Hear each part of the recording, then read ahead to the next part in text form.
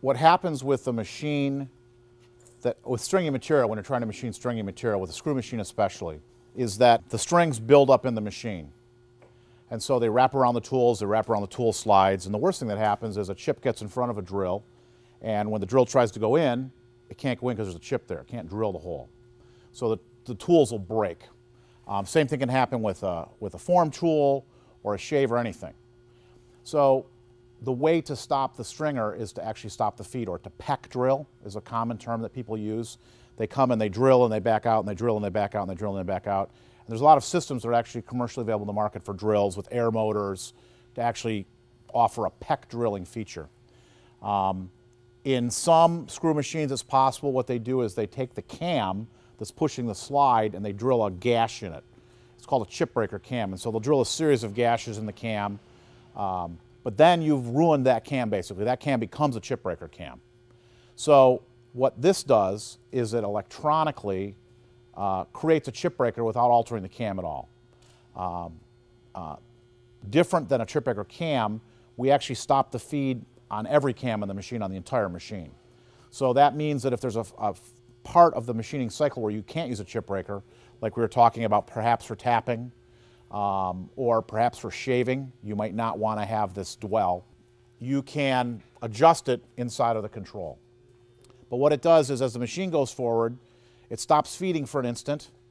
The chip breaks off because there's no feed, falls down into the chip pan in the machine, and then the feed starts again. It's adjustable between 1 and 99, so you could do 99 different stops and starts if you wanted to in one machining cycle. We have this particular one set to do about 6.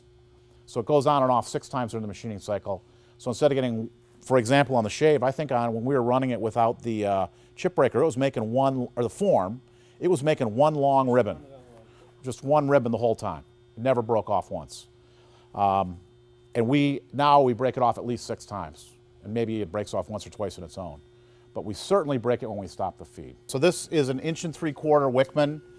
It was a newer machine that had, it was an older machine that had mechanical Herbert clutches in it. It was retrofitted by Brian in the last week with Logan high-low clutch and brake, and also by Julio, the electrician here at Graff-Pinkert, with the Logan XT16 control.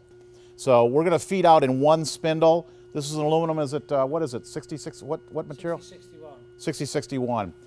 So it's very stringy. You can see we ran some parts before without the chip breaker feature. I mean, that's what we got.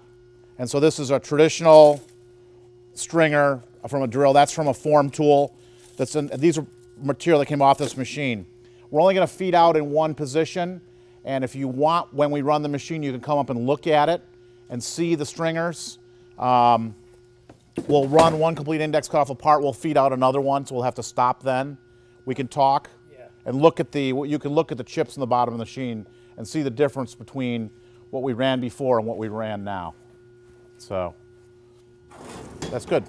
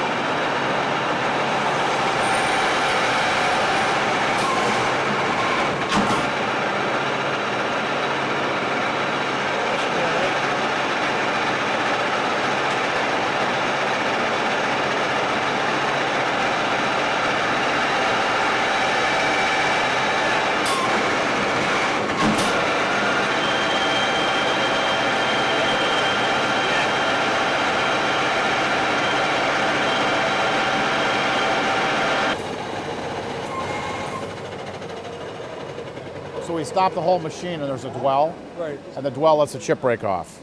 Okay. So every time there's a dwell, there's no feed, chip ends. Right, right. It goes down. If you look in the bottom of the machine, you can see the difference.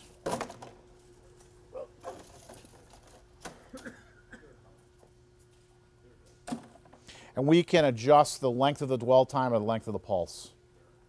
So this, I think, has 6 pulses during the feed cycle. So potentially you break the stringer off 6 times. Okay. But you could do it a lot more if you wanted to. Yeah. It's completely adjustable. It's adjustable to 99. So you can break it off as many times as you want. 6 just seemed like a reasonable amount. Yeah. You know, the chips, there's no bird's nests in there. Like Does the clutch actually just engage and disengage? Is that what gives it the chip bird feed in it? We're stopping the whole thing. So the brake is off. The machine actually is completely idle at that point. It's basically coast to a stop. So it's feeding forward. We turn the dwell on. It disengages everything. The machine coasts to a stop, and then we engage it again and make it go. 2 places to stop it and start it. So right now we have it just stopping and starting at 1. We have the chip breaker starting at 130 and stopping at 259. And we could also, like I say, you had a thread roll or a shave or something. A shave would be a place where you probably wouldn't want to do the dwell. You can have it stop and start twice in that feeding cycle. So you can have a place where you don't do the chip breaker. Yeah. You know, you can do it early and late, so it just depends on the timing of the job. But it is possible to either do it just at the beginning or just at the end, or twice in one machining cycle. So it is adjustable. And if you look at the next, there's my dwell in degrees, and then there's my pulse. I've got 20 degrees of cam rotation where the thing just feeds forward normally. And I've got it dwelling for 5, so, which is enough to make the machine stop, because you need it to stop so the chip breaks off. It's totally adjustable. So every job might be different. Different materials might be different, or we haven't tried it enough, you know. I mean, we took this because it's obviously stringy material. It's a job that you might not take because you couldn't run it good, you know, if you were running this material on a screw machine. All the other features still work: lockup detection, thread check. All those things still are functional inside the control and inside the machine itself.